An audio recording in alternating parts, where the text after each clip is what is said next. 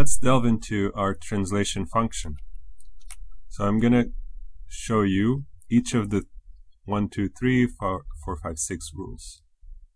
I'm going to explain each rule. I will give examples of each rule, and I'm going to separate this in a few videos. So first, let's look at field lookup. So whenever what you will see in the PDF is going to be something like this. So the notation of J, and then we use these weird brackets.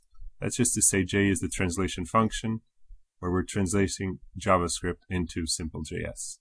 Okay, so on the left-hand side, you're going to have, so we are defining a function by branches, as we saw before. So each branch is doing a pattern matching on the structure of the input, which is going to be the AST term, or AST JavaScript expression. So what is the JavaScript expression? The first one is field lookup, where we have two identifiers. And what we need to do whenever if the thing is a field lookup, what we need to do, we need to generate the following code. So pretty simple. We need to place the identifier for the object inside a deref, and then the result of that, we're going to do a get field. We're going to convert the identifier to a string. So that's the last thing, perhaps a bit more confusing. So the input is going to be two symbols. Sorry. Do we even have this? So you're going to look up, you should look at the AST in the code. I actually showed you a previous video with just the syntax. Now you should map the syntax that is in the slides to the homework 8 util. So one thing you will note is that this and X, for example, this is an example, right? And this is just the specification of this case, right? So let's look at this example. Left-hand side, we have the variable this, and X is going to be a variable as well, X. So inside a variable, you have symbols. And what do you need to do? You need to, here you have a deref of a symbol. Sorry. Now you have a variable of JavaScript, so you need to convert from the source JavaScript to the target AST. Then you have to place it inside a deref, and the result of that has to be inside a get field. And you also have to convert X, that is a variable, into a string in lambda.js. Okay. The next thing we're going to look at is field update. So field update, we have to do quite a few things. There is certain subtleties that need to be explained and addressed. So in the simple JS, we have this code, and we're basically assigning X to this.x. The code to generate is whenever, and this is the formal notation, whenever we're assigning an expression to a field, what do we have to do? First thing we need to do is we need to evaluate the expression, and we evaluate it with a let. So we have to use the lambda.js j:let. And what variable are we going to use? Let's use variable data for now. And then the value that we're assigning is going to be the translation of E. And then in the body, it's going to be this whole thing. Okay. So we can see that this line maps to this translated code. Next thing we want to do is the body of the let is these two things. So what are these two things? It's going to be a begin, right? You have a begin here, and you have an assignment, and then reading a value. So on the first line, this is assignment. Sorry. So therefore we use set exclamation mark. X is whatever variable was given. So in this case, it's going to be this. So that's what we have here, this. And then what we have deref obj, which is this. And then we are again converting whatever field. So here the field was Y, and we have to convert, here the field is X. So we have to convert it to a string. And then we have to construct the update field, where the thing being updated is the data.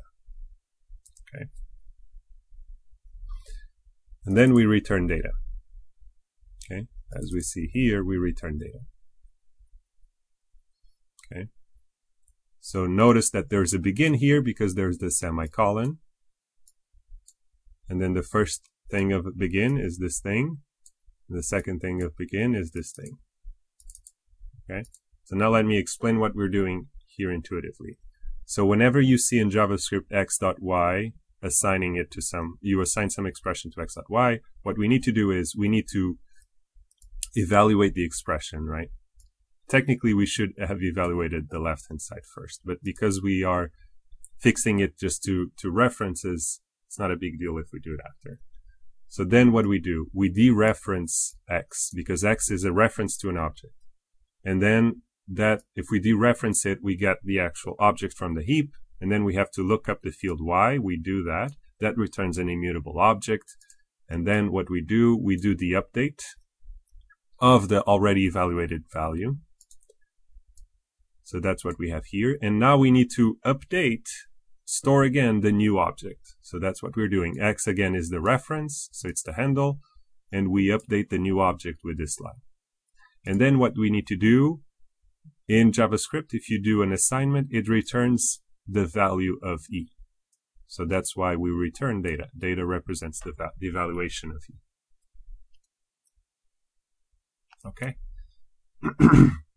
Next thing I wanted to talk about is that we have to be careful whenever we're generating code, and this also affects macros, is the problem of free variables and bound variables. And this we talked about in previous lesson. So the problem here is that what is the name that we're going to assign here? Well, according to the slides, is data, right? So if I just write data, it should be fine. Well, kind of. What if your code has data in it? Now, what will happen is, look at this example, where we have an object called data.x, but in my compiler, I actually hard-coded the variable data for some internal manipulation. But now what's going to happen is, according to the translation code, this input would generate this output, right? So now what is the problem? Well, now the problem is I assigned the value to data. So because of the order of this let, right? The let of the argument.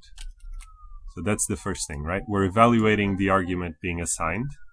But now, because it's called data, and data is in the object name, now we redefine what data means, right? Because the internal variable for the compiler is clashing with the user variable, right? So now how do we fix this, right? Because now data represents 10, and I'm assigning something I'm expecting to assign a reference, but now I'm using a number 10. Because this data, what I mean is the user variable data. But what I actually am referring to now is the compiler's variable data.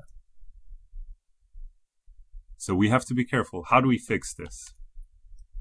So the way we fix this is in your homework util 8, there is a lambda.js. There is a specific version of let that actually generates a special variable that is not known beforehand.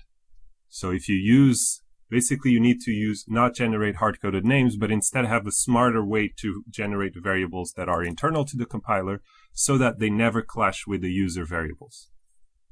And that is what that code does. I will show you an example of that code later. Okay, but this is a very important problem. And there might be some tests for the last few points that capture this.